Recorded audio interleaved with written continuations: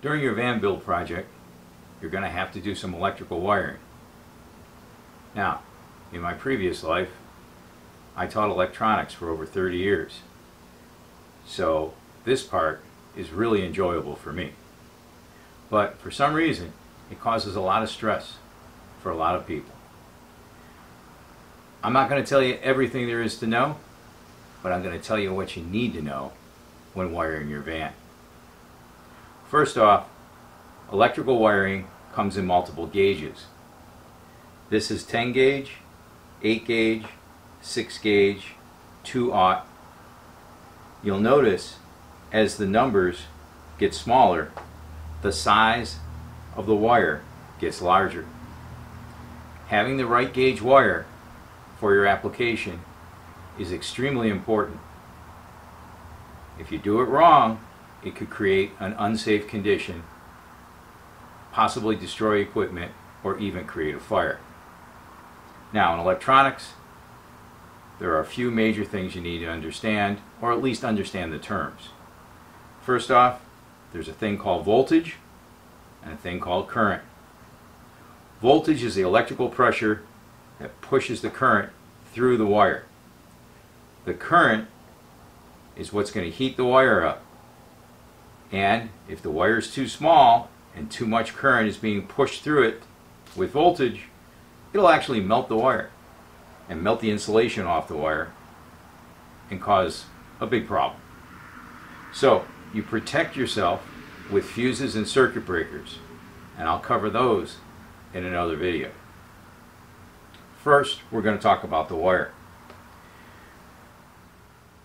The smaller the gauge the wire, the less current it can handle.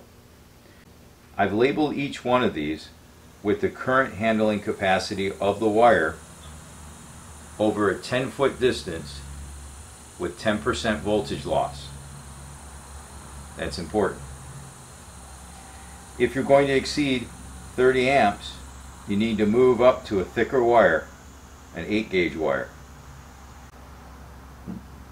If you're going to exceed 40 amps, you need to move up to a 6 gauge wire, and so on. I'll link a chart that lists the current rating for each gauge of wire in the description. The 10 gauge wire is actually not going to be used. The only 10 gauge wire used in the system is going to be from the solar panel, which is a different type of wire. It has different insulation requirements, and we'll get to that towards the end. Instead of buying 10 gauge wire, use 8 gauge wire in its place. Remember, you can always use larger diameter wire in place of smaller diameter wire. The 8 gauge wire, this thickness, is the largest diameter gauge that will fit in our solar charge controller. So that's where we start using the 8 gauge wire. The 6 gauge wire is used from our bus bar to our 12 volt fuse panel. The 2/0 wire goes from our inverter to our batteries and our cutoff switch. So these three sizes of wire are going to be used at your electrical panel and to get the electrical to your inverter from your batteries. This 12-2 gauge wire, which means 2 conductors of 12 gauge each in the same wire, is a marine grade wire from Anchor. It's a high quality wire that you can use for all of the 12 volt applications in your van.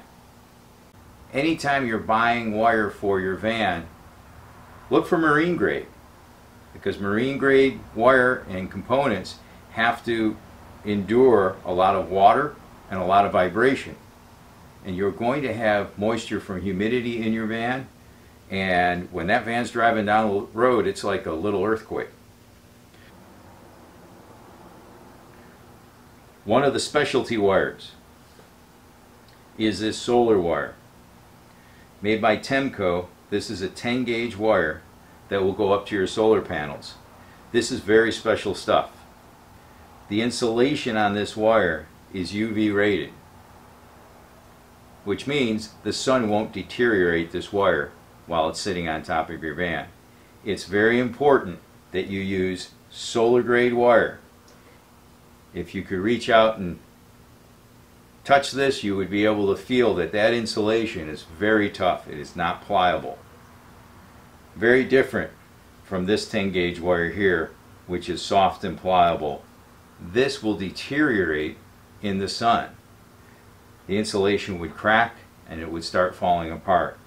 So it's critical that when you run wires from your solar panels into your van, you use UV rated solar wire. When shopping for wire for your van project, wire gauge is not the only thing you should look for. You should also look for a high strand count. For example, this 6 gauge wire has over 2,600 individual, very thin strands making up the 6 gauge wire. That makes it very flexible and easy to route where you're going to want in the van. This Temco welding cable is very flexible for its size. That's because it is made up of over 1,100 strands to make up its 4/0 size. So far I've covered the wire gauges that you're going to need for your 12-volt system and for the wiring on your main electrical panel, from the solar charge controller to your inverter and from your solar charge controller to your 12-volt fuse box. Now we're going to talk a little bit about what you're going to use for the AC part of your van build. You're going to need wire to go from your inverter to your AC outlets throughout the van. You could buy separate heavy gauge wire to do that, or do what I've chosen to do and use an extension cord. Not any extension cord. This extension cord is a heavy duty 12 gauge extension cord. All right, you need to make sure you get a 12-3 extension cord. 12 gauge, which is the thickness of wire that you're going to use for your 12 volt, but in this case it's going to have 3 conductors inside the cable. So this is the heavy extension cord. If you could feel the weight of this, it's not the normal extension cord you probably have in your garage. It's pretty heavy duty and it costs a lot more. I wouldn't be buying or spending the money for this extension cord unless I was using heavy duty equipment on the job site or building a van. All the extension cords I have in my garage are much lighter weight. They're not 12 gauge, they're 16 or 14 gauge. So let's open this up and we'll take a look at the conductors inside. Yeah, this is hard to do, ruining a brand new extension cord, but here it goes.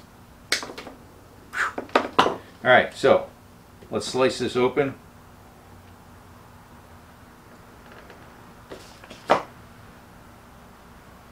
And we'll see those conductors inside.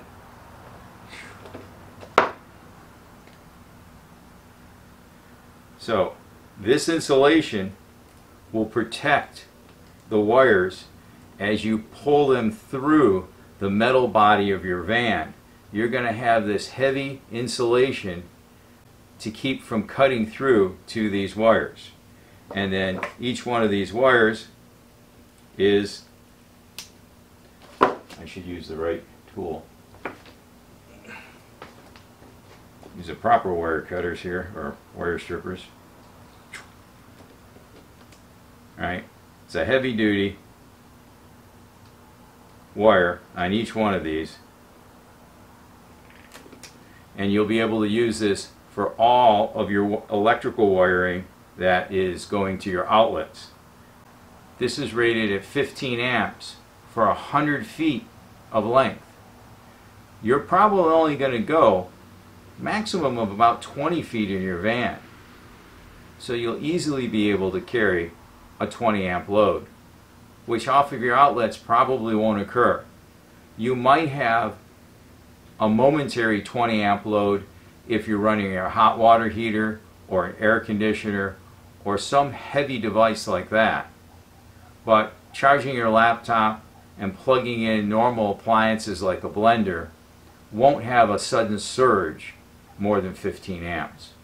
And this wire, like I said, is rated at 15 amps at a 100-foot length. You can look in the charts below that I'll link down below to take a look at the amp rating for the gauge of wire to be sure you're meeting the requirements. Also, remember, you're going to protect this wire with a fuse or circuit breaker every place in your van. So if it does go over the rated current rating, that fuse will blow or the breaker will trip before it causes your wire to heat up. So that's what I'm doing. You might decide to do something a little bit different. Highly recommend that you don't go with a thinner wire, a different gauge wire. Stay with your 12 gauge or 10 gauge wire. Let me tell you, that 10 gauge is pretty expensive. And you should be safe and happy and have high reliability in your electrical system. That's all for the introduction to wire sizes and the wire that you'll need for your conversion van. If you've made it this far in the video, please hit the like button and subscribe, because you must have a van build in your future if not already in progress. In a future video, I'll talk about fuses and circuit breakers to protect the electrical in your van. Thank you for watching, and please don't forget to hit that subscribe button. Take care and see you on the next video.